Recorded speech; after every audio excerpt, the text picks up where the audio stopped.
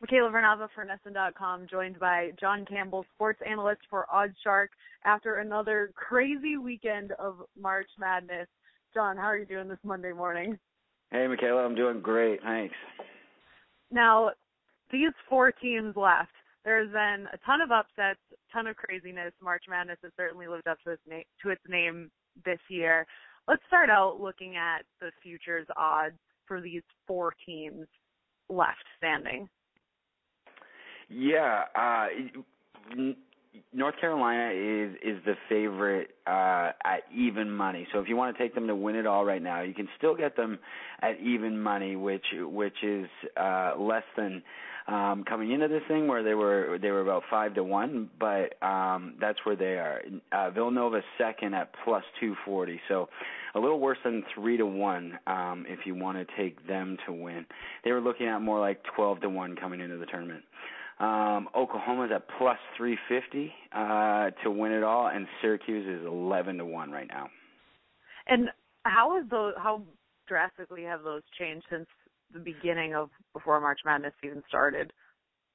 Well, with the exception of North Carolina, they've all changed quite a bit. North Carolina's been 5-1 for a little while now, but going back and looking at throughout the year, the best odds the Tar Heels were 10-1.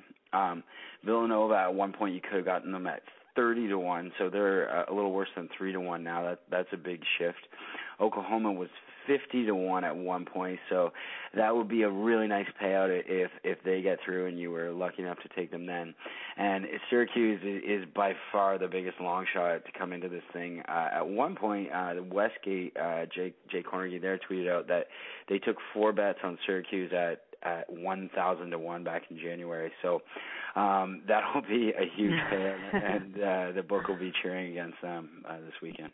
Those must be some diehard Hughes fans placing those bets, but best of luck to them. It will be a huge payout if they can make it. And so speaking of that, when we look at the teams that are going to be squaring off with two seeds going head to head, and then a 10 seed going up against the only 1 seed left in this tournament, which of these two games is harder to predict the outcome of? Well, the spread is 2 in the Villanova-Oklahoma game, and it's 9.5 in the North Carolina-Syracuse game. So it'll be a much tighter game on paper anyway, the Villanova-Oklahoma game, and that's a tougher one to call. It's a little more like a coin toss. But Syracuse has been surprising people all along, and you can't really rule them out. They were 8-point underdogs in their last game and down by 15 points at one point. So you can't count this team out. Yeah, like you said, on paper, the matchup UNC against Syracuse is very obvious. But what we've seen from Syracuse is somewhat different than what we see on paper. So what's your hunch as opposed to what we're seeing on paper for this game, your prediction? I think Syracuse's time is up here. I just think North Carolina's got too much. I think they're going to do the things they need to do to break down their full court press, and they've just got the speed and the athleticism to kind of get around their zone defense as well. So I do like the favorite in this one. I wish they weren't laying as many points. I wish North Carolina was a smaller favorite, but I just think they're too good, and they're an excellent rebounding team. I think they're doing too much. So I think they're going to win and cover in that one. Oh, then Villanova versus Oklahoma. What are you thinking about this matchup? I've been loving Villanova all along. I took them to go to the finals in my bracket. I've been betting on them game to game, and I just love this team. I think they're going to go to the finals. I think they should be favored by more in this game. I think people are finally starting to realize just how good this team is after they beat Kansas, and they can win any way you want. They can win inside. They can win with perimeter shooting. They're an incredible defensive team. So I love this team. I won't be surprised at all if they win it all, and I'm really big on them. Well, speaking of brackets, you're lucky that you still have a chance, it sounds like. I do not at all, not a single team that I picked to for the Final Four has made it. I think, officially bracket busted. And I don't think I'm alone given all the craziness that's gone on throughout this tournament. What do people have to have at this point to even have a shot at winning their office bracket? Well, as I said before when we first started talking about it, it's the upsets are what people like to talk about most when the tournament first gets started. But what matters most is who has the most Final Four teams in the end, and that's usually the people who are going to end up winning your bracket pools.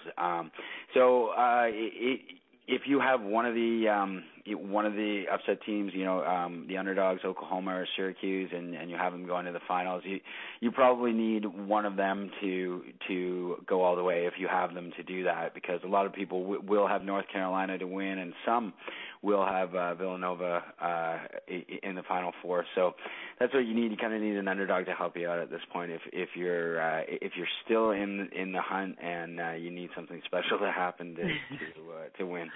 Yeah, I'm a little jealous that I'm not. I wish I was still hanging on, but I think I've got nothing left. But now, last week when we spoke before the Sweet 16, you kind of advised that anyone who had managed to make money on this tournament at that point should maybe consider sitting back and enjoying just as a fan instead of placing bets because of the parity and the unpredictability of the game. What do you think about that at this point? If someone's already won money, do you think that they should take a chance and bet on these Final Four games?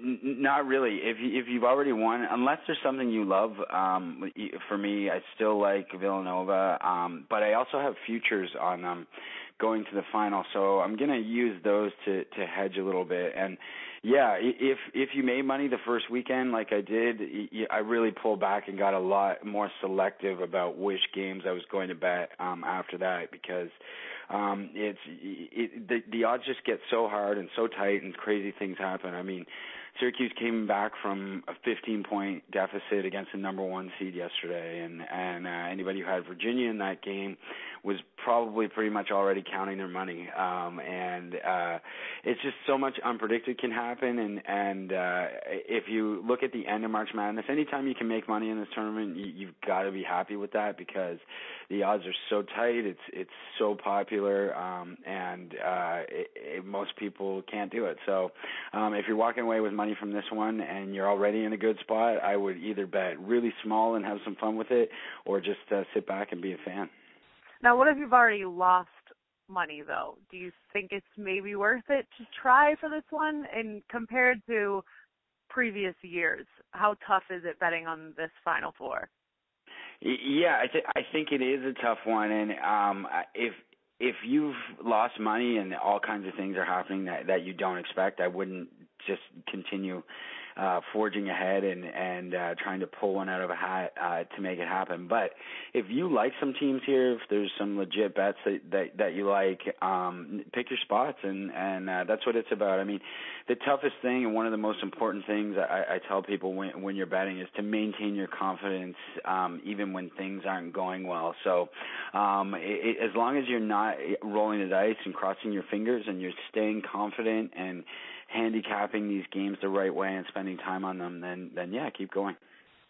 And then I just want to dive a little bit deeper into both these matchups before we let you go. For each game, what statistics should people be really honed in on when they're placing their bets?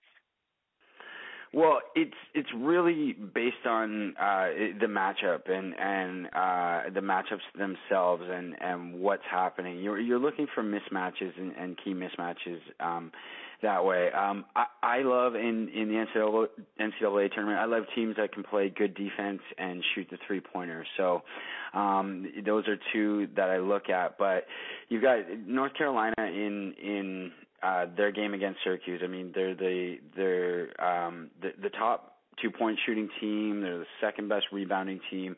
Those are statistics that are pretty tough to ignore, and ones that you want to look at. With Villanova and Oklahoma, Villanova is a much better free throw shooting team there statistically. So with a spread like 2 points where it could be a really tight game, that's one that might matter. This one might come down to who can hit the most free throws. Jon, you've had great advice throughout this tournament. Are there any other tidbits you can leave us with heading into this Final Four? I would say, maybe look at the futures, and if you want to take a long shot there, you're getting better than plus money, so it might be better not to bet game to game, but just to pick a team that might win it all, and you're probably going to get better odds than you will in the final if they end up getting through the Final Four. So that would be my advice. And if you've won money, probably sit back and call it a win and just enjoy the games. All right, Jon Campbell, sports analyst for OddsShark. I want to encourage everyone to head over to OddsShark.com for all their sports betting advice. And Jon, thanks again. I'll look forward to talking with you again next Monday morning. Definitely. Thanks, Michaela. Thanks for having me.